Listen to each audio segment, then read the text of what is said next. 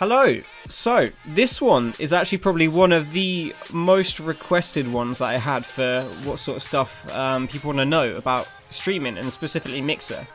So, Firebot is a bot that I personally use, which I know a lot of people use as well, for managing your interactive. So, you may have gone into a stream before. You see a load of buttons and stuff underneath the stream. You click them, and it can do things like play sounds, pop up things on the stream, put commands in the chat. You're probably like, how does that work? I don't really know. Well, what I'm going to do today is I'm going to, in a short amount of time as possible, show you how that works. So, the first thing you got to do, let me switch over. The first thing you got to do is switch over to the right scene on OBS. There we go. So, on the Mixer website, you'll see I'm signed in at the top right. Make sure you sign in. Click on the little arrow where it says More. In here, you will see all the different options on Mixer, and the one that we want is called Developer Lab. This is basically what you use to build your interactive. So if I click onto that, it takes you into the Developer Lab right here. It looks very plain and appealing, lovely. At the top, you'll see Mixplay projects. Obviously, interactive now has been renamed to Mixplay. You'll see the different projects that I've got in here. So you can see I've been messing about. Soundwave Interactive was one that I used a long time ago for just audio, which I'll probably cover in another video. The one that I'm doing at the moment, I've called Smilar Season 2 right here. So if I click on Edit, and what we want to go on to, this is where you can customize it all to be a proper project and put installation names. If you want to be a full-on developer and document all this stuff, which you can see I really don't bother with that, you can ignore this bit. We want to go on to build right here.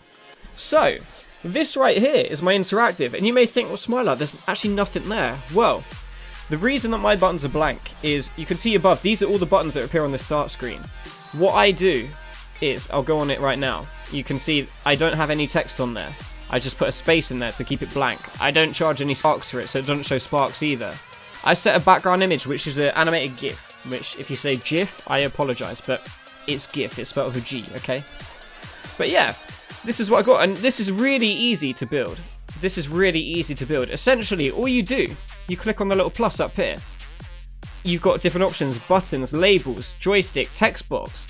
I always use buttons for mine. I don't really put text boxes or labels on there. You can if you want. If you want to put a row of buttons, put a little text label above that says what they are, do it. Why not? You can use label right there. You basically select what you want, put a name in there, and then click add. So say if we put Smilar's YouTube, and then you click add, and you see it appears down here. You click on the little arrow. If you want text in there, put text in there. If you don't want that, put a space in there. Simple as that. You can put how much sparks it costs to push that button. You can customize the size of the font.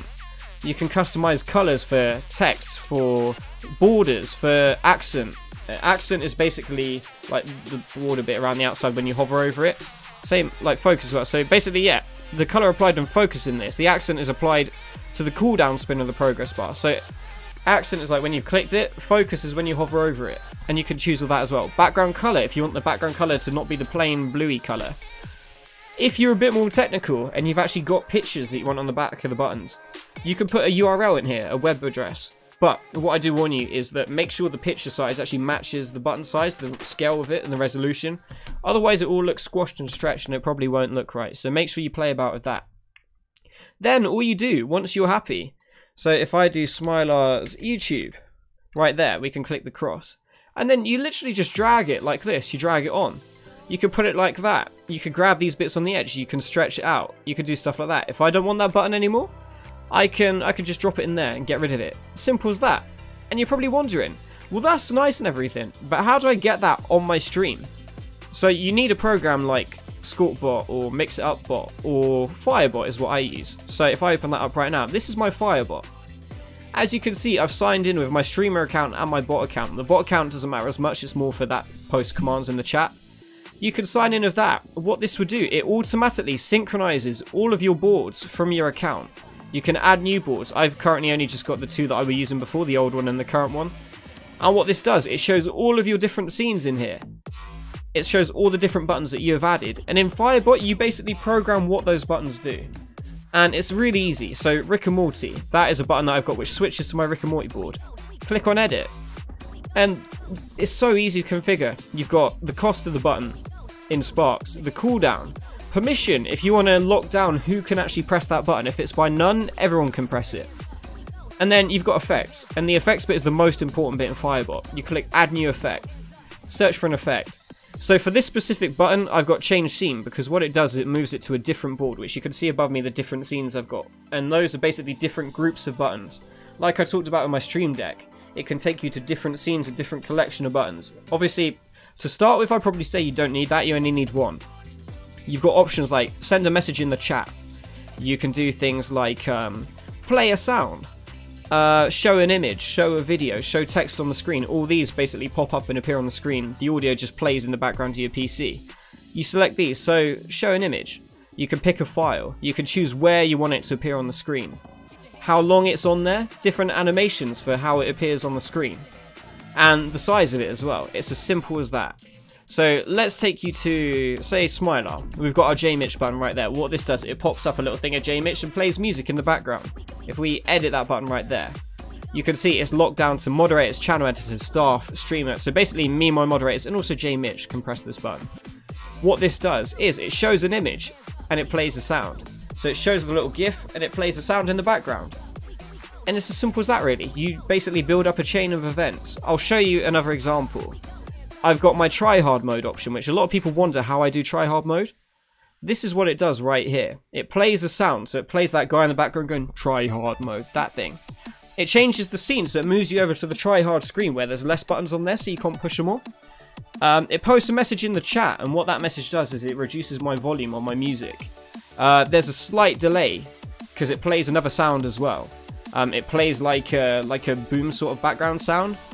And then it shows an image. At the top right, it shows that little Trihard image up there. So it's a collection of different things. There's like a music in the background and the guy saying Trihard Mode. Shows an image, turns down the music, disables the soundboard.